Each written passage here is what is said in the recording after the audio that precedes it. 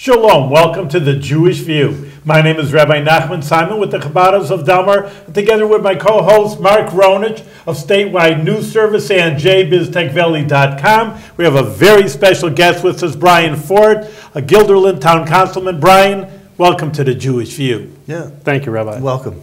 Brian, what is you've only been on the town board since 2012. Correct. So what's your passion? What got you involved all of a sudden to want to be out there pounding the pavement, getting signatures on petitions, getting the, it's being a town board member. What's your passion? Well, I've always been involved in public service and serving the people. And You were a police officer. I was a police officer in Guilderland for 25 years. I've been a volunteer fireman for 30 years. And my passion was just helping people. And there were some things going on in Guilderland that I didn't like with the board. And being able to retire as a police officer at 25 years, I chose to move into that realm so that I could maybe make some changes in our government and for the betterment of Guilderland. And what bothered you that made you want to jump in? What was it? Well, our board seemed to be dysfunctional. We had a couple board members that were completely in opposition of everything that was going on, and government just didn't seem to be moving. And working for the town for 30 years and watching the town and seeing that happen, just it sort of infuriated me that I needed to step up and hopefully help out. So did you oust an incumbent? Yes. Who? Mark Grimm. Oh, okay, I know him. Yeah. So you were... And, Mark, I think you know everybody. Well, I know Mark Grimm because over here in the Capitol District. Except Brian. I've never met Brian, and it's a pleasure to meet you for the show. But I just, do you have certain issues besides government moving forward, which is always a big issue, but are there other, you don't have a committee structure in the town board, right? Correct. So what comes up before the town board that really gets you excited or motivated, or that you really say this is passionate for me? Well, seeing new development. The economy kind of stalled the town a lot, and when new projects come in and come before the board, those are things that really excite me because it kind of stirs momentum in our town, and it'll stir our economy. And obviously, with more business development, it's going to help in reducing school taxes, reducing resident taxes, and help with how the town actually functions. So those type of things. I'm passionate about kids and kids' safety. So looking for new ways to provide things for kids. Our Parks Department just put in are starting a state-of-the-art playground, probably a model for the Capital District. Really? What's special about it? Just the structure of it. It's metal and kids can climb, and it's got safety nets throughout it. So, it's a lot of different activities that I don't think anybody else around here has. More than just a padded floor? More than just, or the crumbled wood chips. I was in the town park in Guilderland with the Friendship Circle last year, and the first time I was there, and it really is, like you say, an incredible place. Because usually, I'm in Delmar, and it's just a flat, you have your ball fields and your tennis courts, which is natural, and even Washington Park in Albany. This really was a very nice, with hills and trails and a lot of different land. I thought it was very special. We take pride in our park system, and one of the other things was helping to invigorate our parks. We have what's called GPAC, Guilderland Performing Arts Center, which the building itself was modeled after SPAC.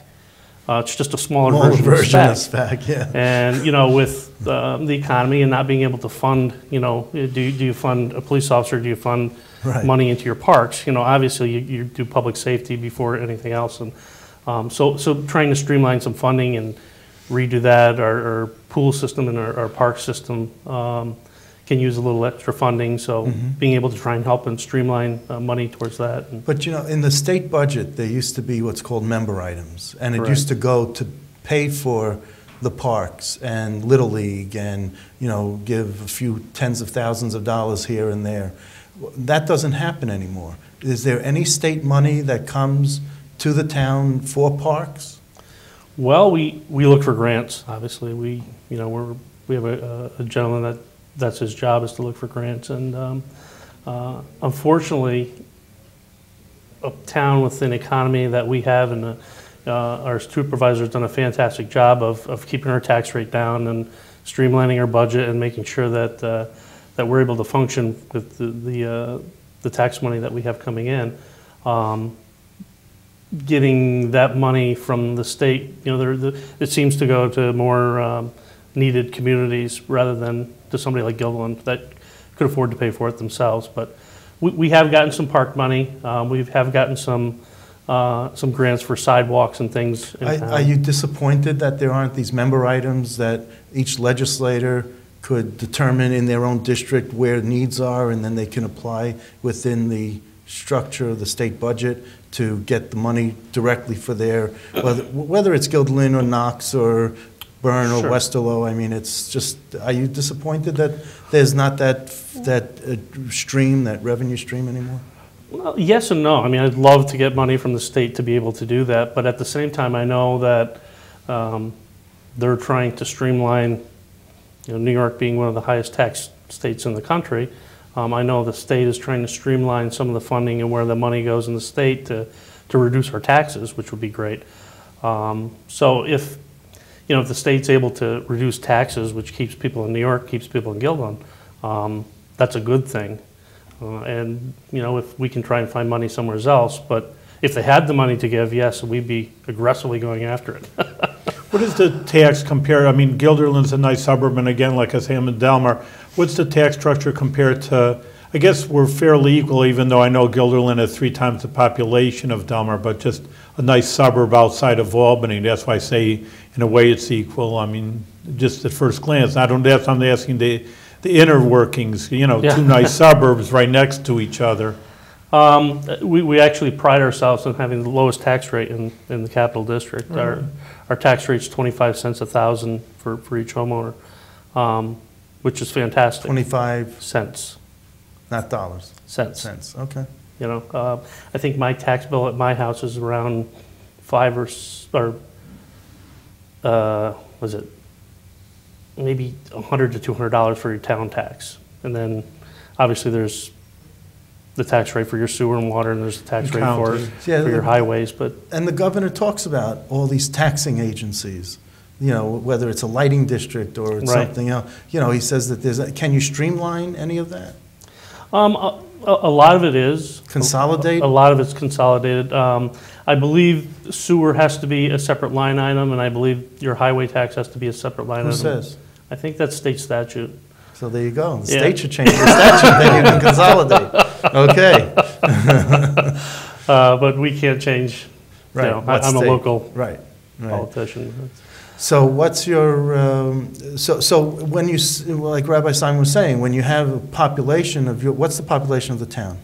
Roughly 35,000. 35,000. Really, I thought it was more than. Yeah, no. And Delmar, and Delmar's the town of Bethlehem. I said it's right, then I'm mistaken then. It's fairly equal to Delmar. It's Colony that's, Colony that is 90,000. Right. Yeah, Colony is 90,000. very, very big, but I think Guilderland is as big as But the Bethlehem, town of Bethlehem's the same size as Guilderland, right? for the most part. Approximately. Well, we're almost 64 square miles. I meant population-wise. Population-wise, they're about We're the same. about the same, yeah. Yeah. So how many police officers do you have? There are 35. 35. And how many are on any one shift? It depends on which shift. Normally 4 to 5, sometimes 6 or 7 on the afternoon shift, which is the Okay. busier shift. And that's to cover 64 square miles? 64 square miles. Is that doable, or do you need more? Well, coming from the police world, I always can say they need more, and I have conversations with the chief about that, and we've progressively added a few. Now you're his boss over here? Her. Carol Lawler's the police chief, Yeah. Yeah, her boss. I went from being subordinate to being her boss, right? Okay. So we've been friends for years. So you got to be nice to people on the way up because you're going to see them on the way down. Yeah, okay. So you think you need more than 35 officers for a town that size? Yeah. I came from the juvenile unit. I was the supervisor of community service unit, and I was the SRO in high school, and you know, we did a lot with a little, and those positions have been cut. We went from 2 school resource officers, 1 in the middle school, 1 in the high school, to just 1 covering the entire district. So, you know, bringing back juvenile, I know the investigators could use an extra person just because of the caseloads that they have. And we went from, when I started as a police officer back in 1987, there were probably 20 to 30 state troopers out of the Guilderland barracks. We have a barracks in Guilderland. State police, state troopers, yeah. Now there's 2. 2 officers for the Guilderland? 2 assigned. Wow. Yeah. So, why is that? well, the increase in the Guilderland police force. Well, what was it when how many officers were there when you first started? When I got hired, there were 18. Okay. And progressively, they've doubled. Much, yeah. But the town has the doubled population the population. didn't double. It was about 20,000 when I started, and now it's 35, so. Oh, really? Okay. Yeah. You know, Juvenile, we talked on this show, we have many different guests like yourself from people from school areas, you know, that, you know, and it's a concern, and you said it was yours, the juvenile and helping out the kids with the parks. You know, it is for me too as a rabbi, you know, you help out kids, it's a shame. I mean, I have my different reasons. I'd like to want to hear from yourself. You were riding the beat, you were right in there too. I mean, I also have to deal with people right there, you know, with all their problems. But what would you say is like I mean, is it worse or better since, because now, you know, you're not a youngster, you had 25, now 30 years since you started, something like that. What are the problems that are worse, and what would you consider the biggest problems in youth today? Why they're trouble, why there are problems, or maybe it's getting better? Well, it's a big question. It is a big question, and crime and violence seems to have gotten more violent, to say, and I don't know what to attribute that to. What do you mean more violent? Meaning you see more harsher crimes? Well, when I was a kid, when I first came on as a police officer, you didn't see school shootings. You didn't see, you know, the things that are going on in the world. Graffiti was the biggest violent. Graffiti, and you stole something. Right. It's, you know, but you know, now it's the influx of gangs. You know, you never heard of many gangs here. Even in the suburbs? Even in the suburbs. Oh, yeah. You know. No, yeah. I didn't know that. I thought it was more of an inner city kind of thing. When I was in the school, I had a kid that was a renounced Latin king. He had a manifesto and everything, and he showed it to me. It's, you know, this is Guilderland High School. Do you have any, you're talking about crime and all that, but anti-Semitism, is there a lot of, or any anti-Semitism in the town of Guilderland? There has been. I mean, there's not a lot. I can remember we were talking about the, Right. I can't remember one of you guys. I was talking about the synagogue, The school, Shabbos house? right? You mean Shabbos on house? Fuller Road. Right.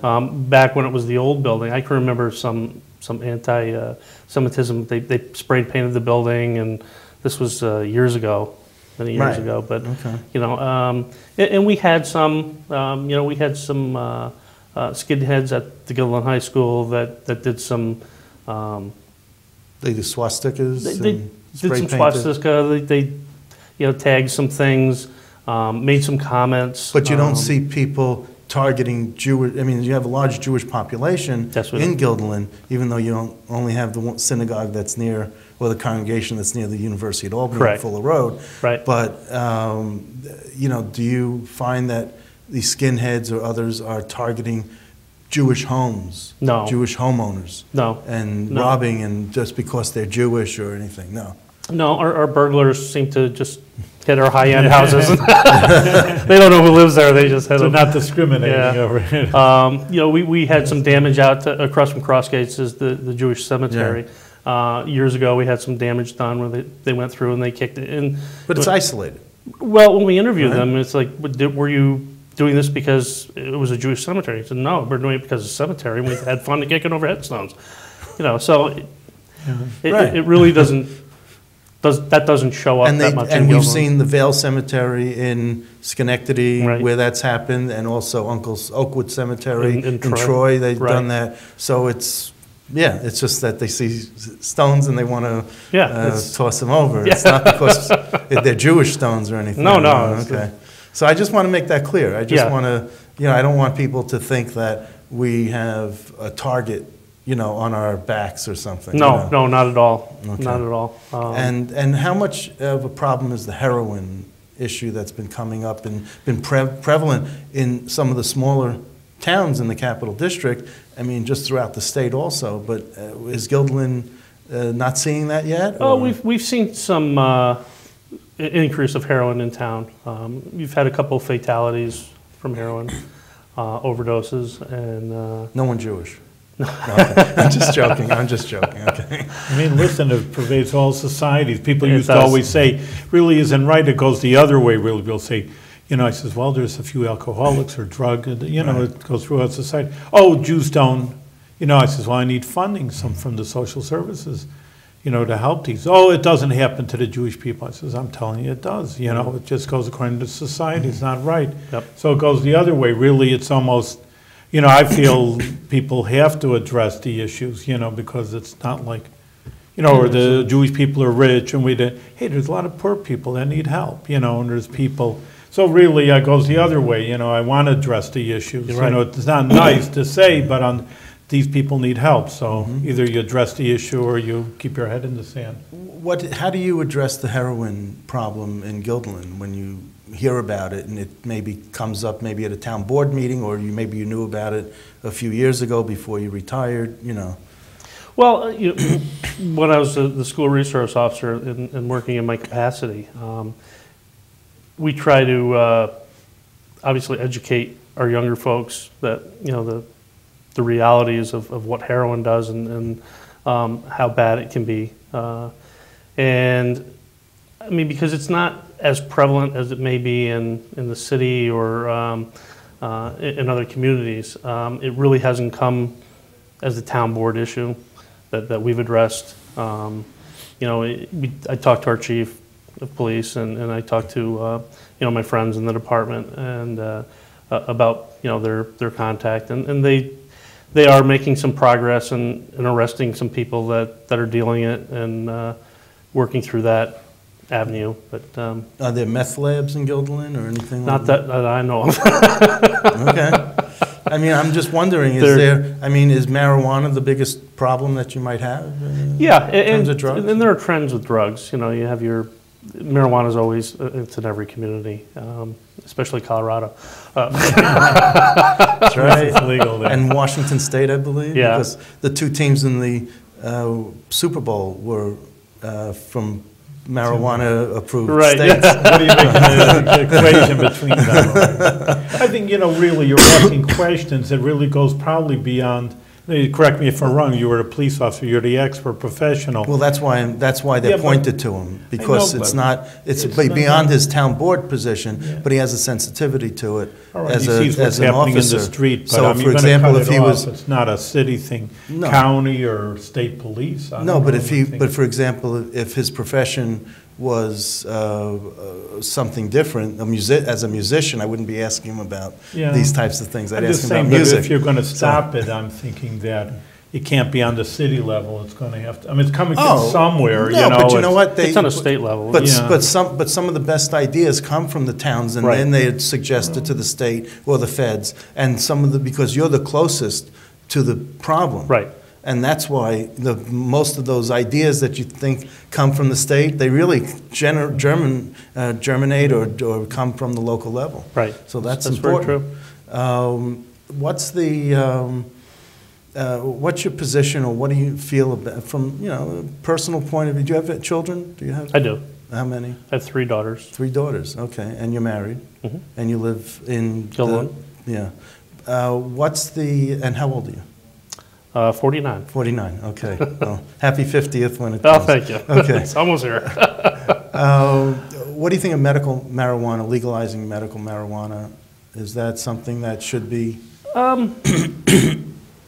I've often said I used to in my police days, I used to talk public policy classes that,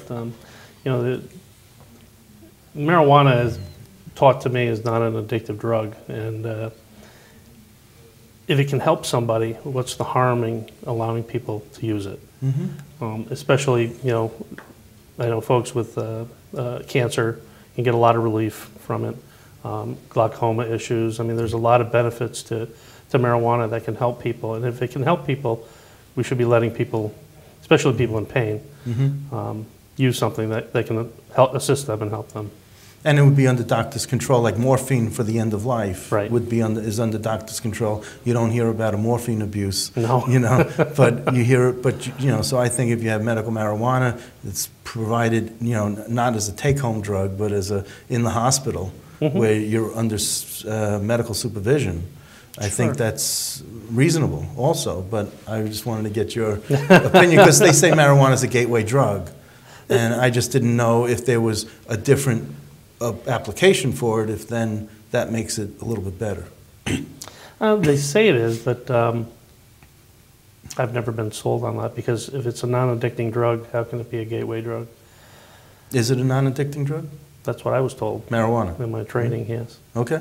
I also have a different perspective. Again, I'm a rabbi and not a police officer, but I do visit people in prisons and jail in the statewide. And it's interesting because usually you'd think people come to my congregation, they're more the conservative side, traditional side, and that's one thing I argue with them, and they say, well, we should legalize it altogether, like Colorado and Washington. You know how much money we would bring in, and, $1 billion industry, we would control it, over the... I says, I see the harm that is done. So sometimes, you have a different perspective. I mean, a police officer, you see, you see, guns, and another person says, well, I go hunting, what's wrong with a gun? And then you say, well, I saw, people dead with guns. So again, you have a skewed perspective, and I also, I don't deal with it in parties, to say the least. I don't use it, God forbid.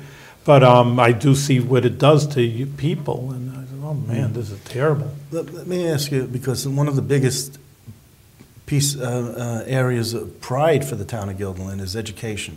The schools, you have 3 daughters, so they must be in the public school system. They're out. They're out? Yes. 49, oh, okay. Okay, I was trying to do the math, and I figured, well, you might have at least... My oldest is 24. She's a graduate of St. Rose. I was going to ask you about the Common Core, but I guess that's personally not relevant, but... Not really, not for my kids. I try to not follow it that much. Okay, because it really doesn't impact you on a town board, No. but I thought maybe on a personal level it might impact you.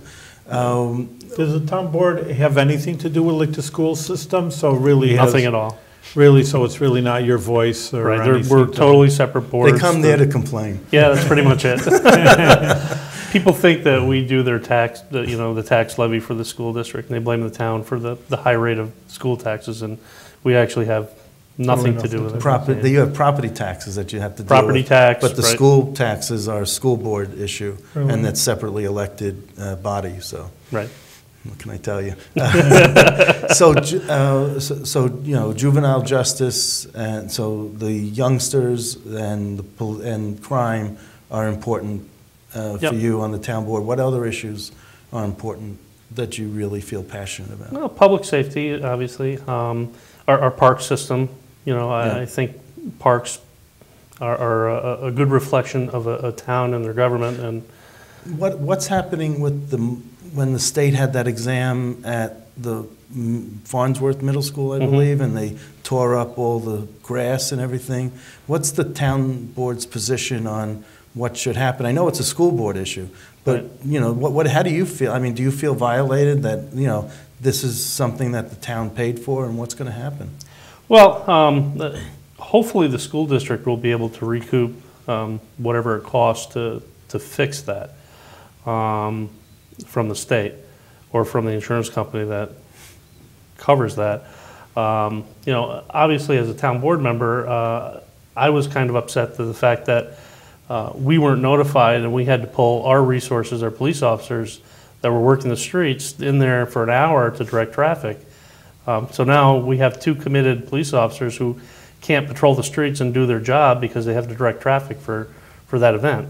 And you only have 4 on at a shift. Right. So you had half of the force was directing traffic. Covering 64 square miles, That's right. 35,000 people.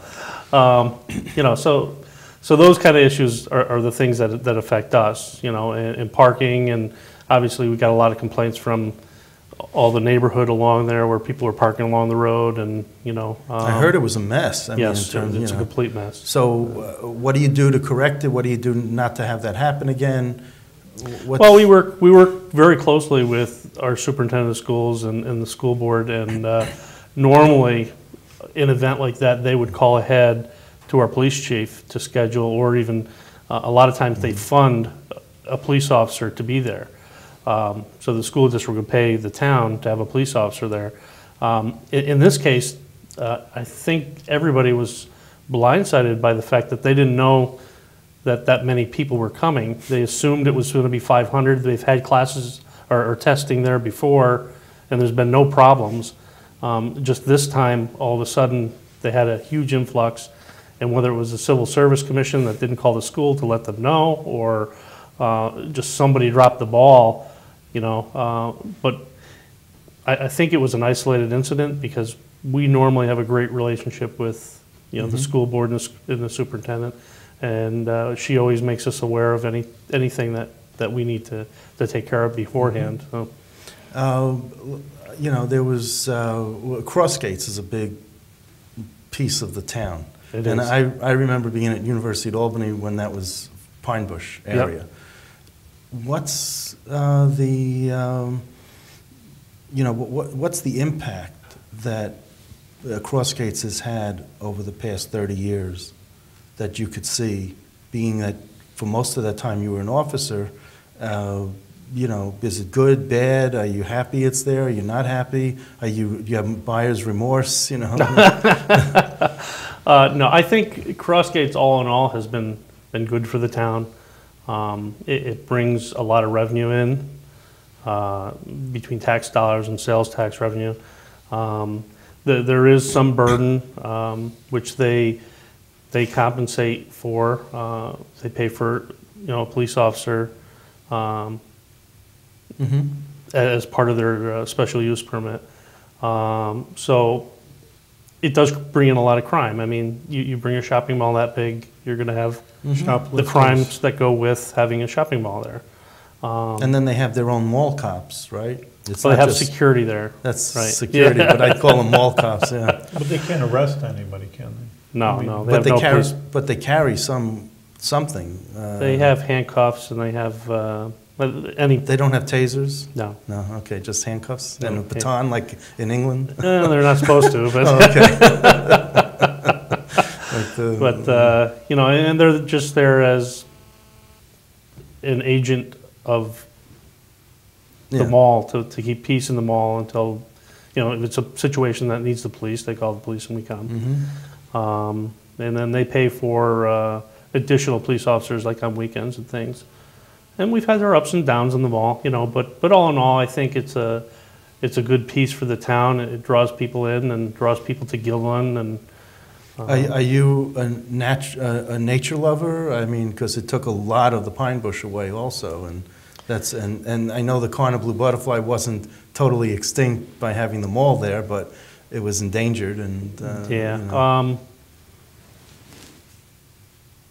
I'm not sure. I think there's a lot of pine bush left. Yeah, I mean, there is. You know, hundreds of acres that they have, so I don't think it did any detriment to the pine bush. You know, and they've restored a lot of areas. You know, especially taking over the old Sefcu Bank, right? To restore some of the nature trails, and they've made a really nice. The Discovery Center. Right. Yes, we had the head of the Discovery Center on, so as one of our guests, so that's good. All right, it was very interesting, Brian. Thank you. We're out of time. Oh, that was quick. And you know, listen, we're looking for better, bigger things from you. I mean, maybe you aspire to even more things, but we'll have you back and terrific. Tell us what's happening in Guilderland, and we only give you always a good blessing that you're going from one thing to another. Should keep on growing, and with everything with good health. Absolutely. Thanks. Thank you very much.